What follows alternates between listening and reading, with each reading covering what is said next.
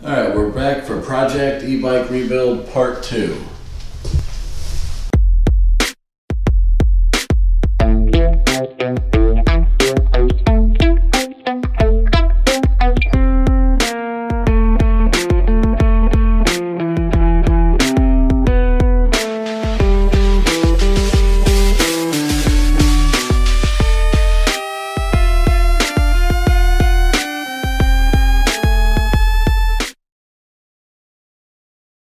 Part 1, you saw me relace this.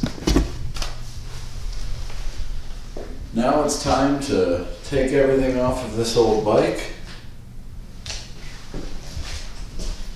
and move it over. Just picked up the new donor bike today. No front suspension, but it's got fenders and a rack.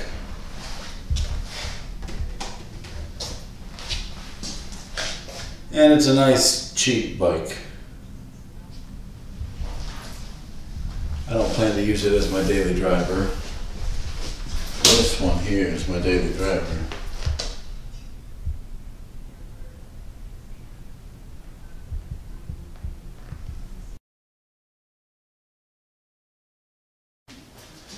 Alright, first step is going to be to strip this old bike.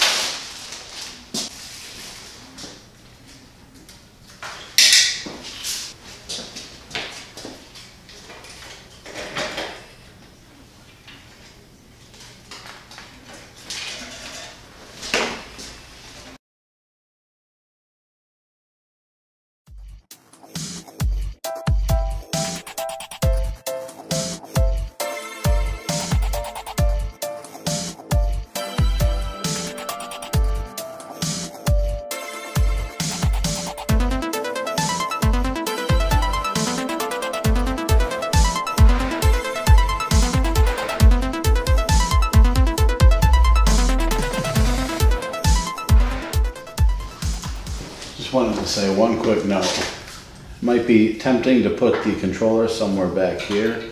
I've done that before on another build, and I've destroyed the controller through vibration. So I typically try to locate it somewhere central. Here, here, here, maybe here, or on the central post.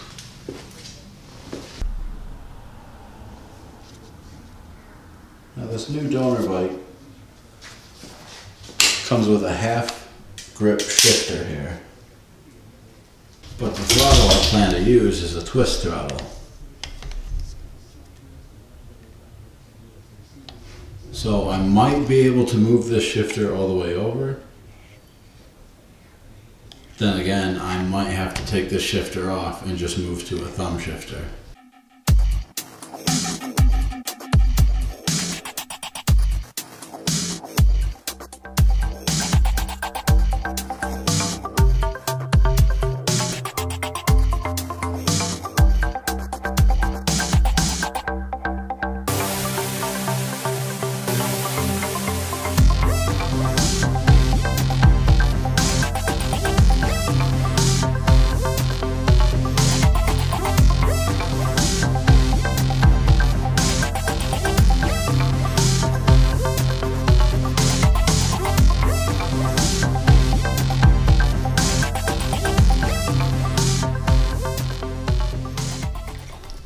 You can see we got the brake pull levers and the throttle installed. Everything just loose for now. We'll do the final adjustment later. I move the belt over to this side. A grip shift and a twist throttle oftentimes don't go together. And for now, this is just a temporary setup. It'll be awkward to shift, but I can still use it. I'm gonna keep the grip shift, and later on what I can do is order a thumb throttle instead of a twist throttle.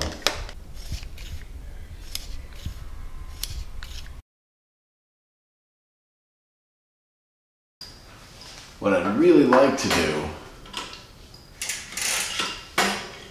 is put it in here. I think it would be nice and out of the way, but it's just a little tight, and I think that this area here is going to interfere with the pedals. So what I want to do is I want to make it so that I can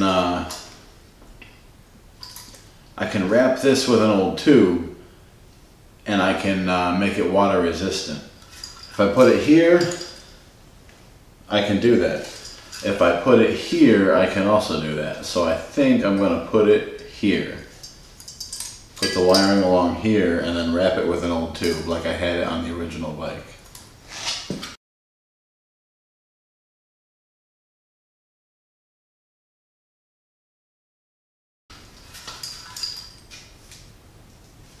First thing I'm going to do with the old controller though is take a little bit of this insulating tape .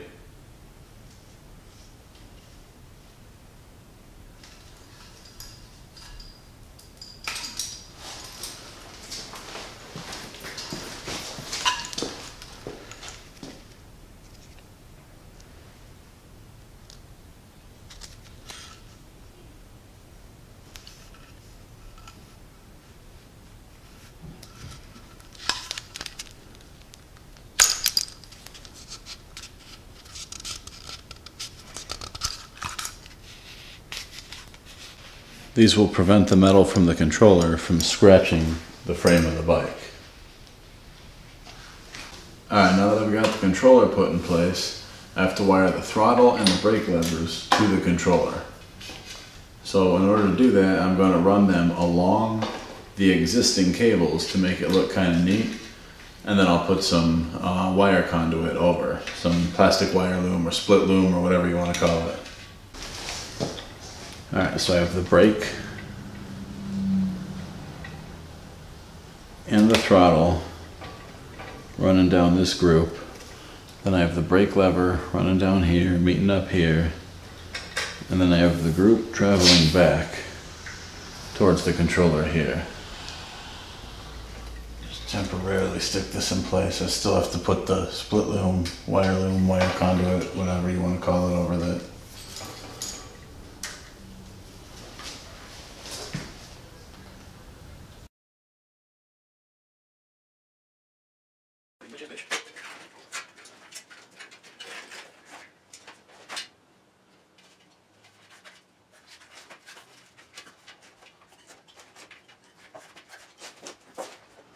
Alright, it's been a couple of days. Now here at the front of the bike, and we can see there's a torque arm. If your kit does not come with a torque arm, buy one, because this is an absolutely necessary piece.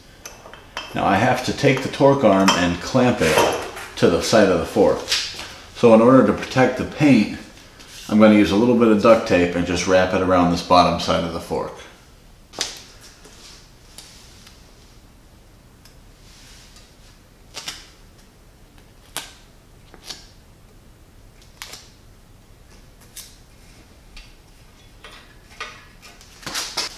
Now the other thing is, when I put an e-bike wheel on the bike, there's some temptation to take the wheel and lift it up to the bike while the bike's on the stand. That doesn't really work because it's hard to get the wheel perfectly centered in there. So what I have to do is take the bike off of the stand and set it down onto the wheel. Once I have the wheel in place and perfectly centered, I hand tighten both sides. Then I use a wrench and I do a half turn per side. Half turn. Half turn. Just go back and forth, half turn per side.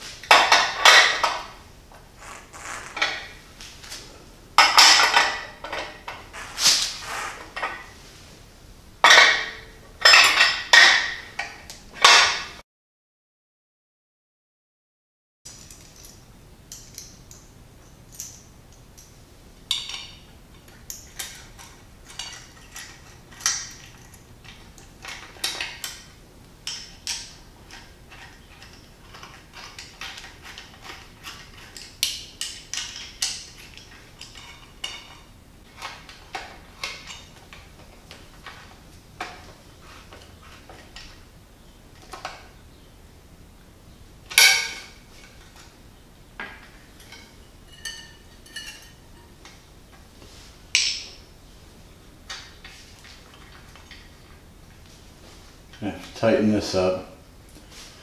Now that I have the wheel in place, I'm really excited to hook up the electrical connections and see what happens. Alright, let's plug in these wires and see what happens when we twist the throttle.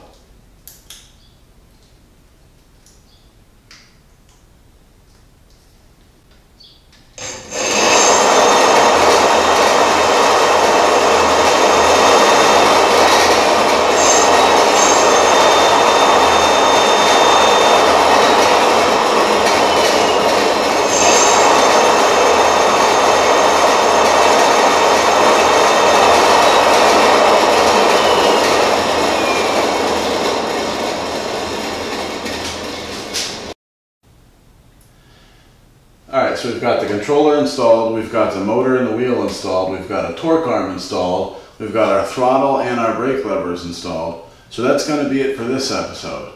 The next time, we're going to hide all the wires, at least run them a little bit cleaner. We're going to waterproof the electrical connectors. We're going to build up the bicycle, which includes putting on a kickstand. I have these cool double kickstands that I've used in the past. I'm going to decide which one to use for this build. Going to put on some metal pedals with the toe clips, make it a little bit easier to include some human power into the arrangement.